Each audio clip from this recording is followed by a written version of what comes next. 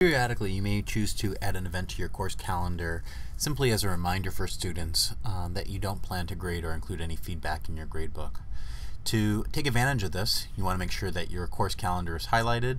Go ahead and select anywhere in the calendar. You'll see the event. Again, the event will not show up in the calendar.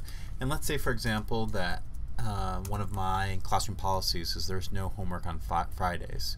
I've gone ahead and established the first Friday. When I click More Options, you'll see that I can click to repeat the event every 1 week for a number of occurrences. Let's say I have 36 more weeks left in this course, and then I would go ahead and create the event. And then on my calendar, we'll see that there is a no homework listed. Now note that when I change an event, this is an important note, that each event is linked individually. So if I choose to say that it's a 3-day weekend at the end of the month, and I choose to change that on the calendar, just note that even though I've created this as a reoccurring event, each event is linked individually. Again, reoccurring events can be really helpful for a practice such as that you don't plan to grade or provide feedback on.